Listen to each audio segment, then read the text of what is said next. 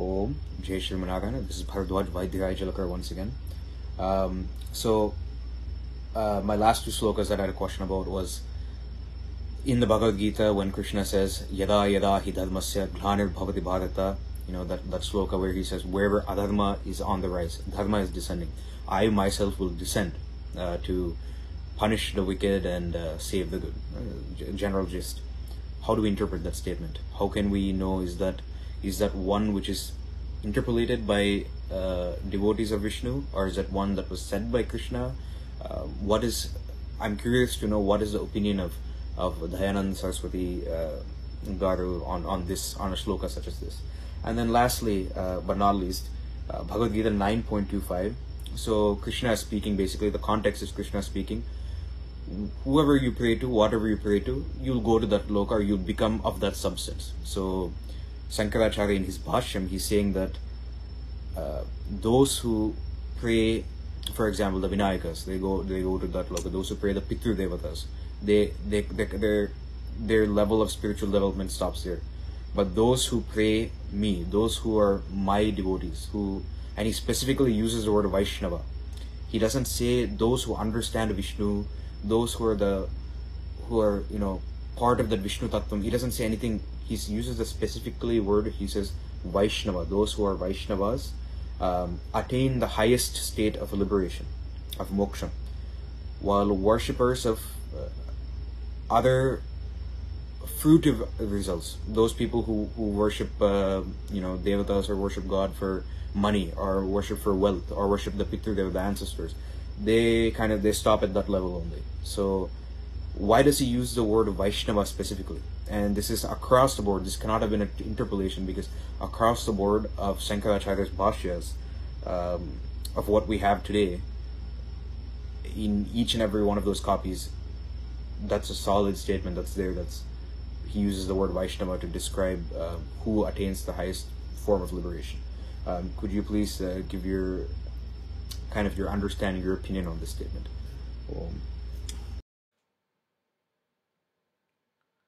So for your question that Krishna says that I will take, whenever adharma is there, to remove the adharma I come down to earth, and whenever such things happen, I take avataram and other things. So what is Maharshi Dayananda Saraswati's opinion? That's what is the question. See, Maharshi Dayananda Saraswati, he clearly mentioned that Krishna is a yogi. His understanding is also that. And a yogi can know his past births and future births. He can know it.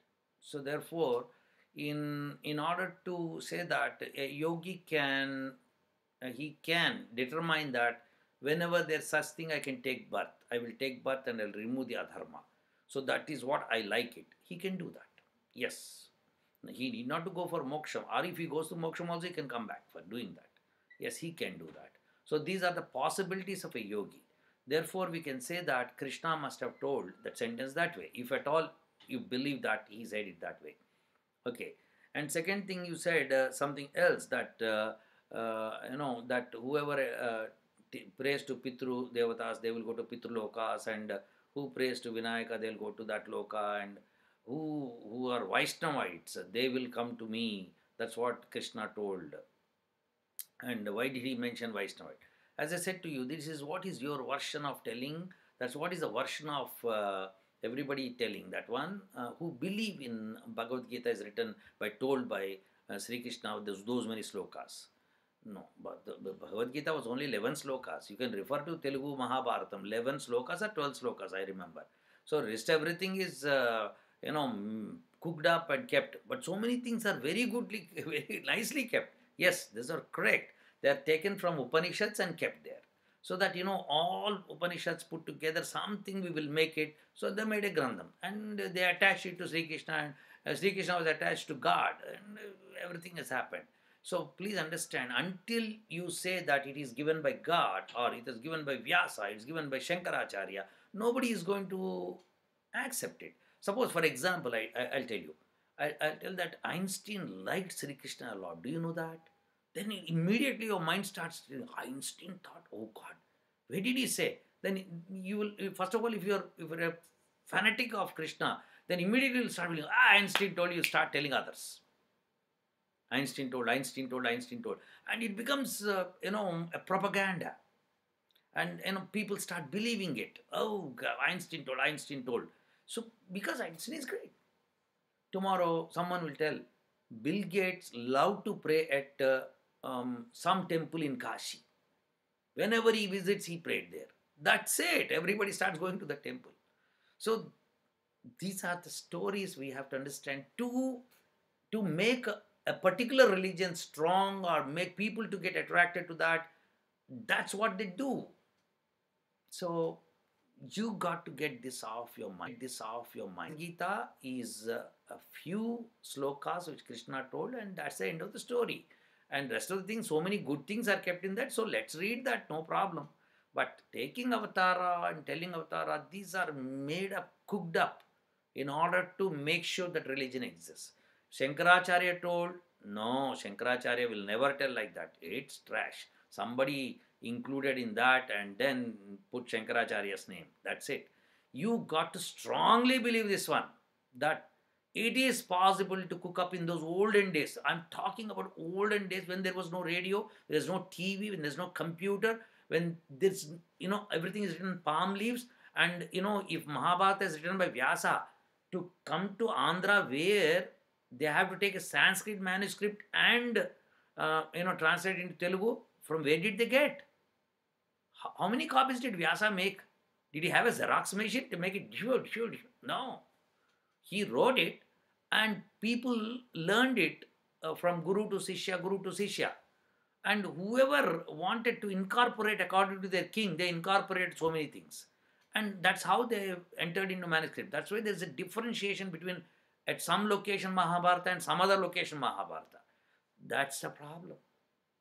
So please understand, Bharadwaj, it's not possible that things happen that way, that Shankaracharya wrote or something like that. No. Shankaracharya is a Vedic scholar. He would never do such thing. It is written by those followers who wants to cook up the stories of avatars. It was necessary for them. Otherwise, there's no wisdom in that. So Vedas, they could not read. They become lazy. They become lethargic. They don't want to read Vedas.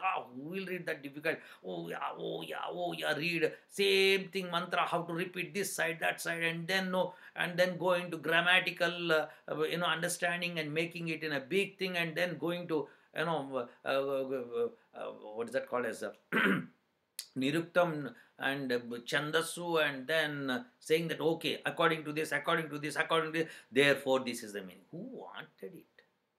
When they're getting a stomach full food from the farmers and other people, they're just making money. Why do I require? Why would I do that? I become lazy. So people have become lazy and they misguided. For sure. That's the reason we got foreign invasion into India. If all our Vedic scholars, they don't do this type of nonsense, India could have not been under the arms of the other countries. We could have been the rulers there. So therefore, see, try to understand this point very clearly, that cooked up stories, we got to separate them. We have to be. That's why read Vedam. Even it's difficult. Let it take 20 years, but you'll know the truth. Yes. Let it take 40 years. What's wrong in what else is in my life? Anyhow, you're doing medicine, you said, you're a medical student and this and that. And so, why do you worry all these things? You just read Vedam whenever you find time. You start learning Sanskrit, start learning, the Chandas, then you learn Vyakaranam, and then, Niruktam and everything, and then you are good. It will take some time. Let it take. What's wrong in that? I want to know the truth. Truth is in Vedam, not in anything else. So they know very well that people like you, only 1 or 2 may learn Vedas. Rest of the people, they're very lazy fellows. They will not learn and will not teach. That's the end of the story. So that's the thing happened. And it's very easy. See, I make an idol and then say that this fellow is going to do miracles to you. That's fantastic for you. What else you want? So that is how religions develop. But Vedam is beyond all these things. So I hope you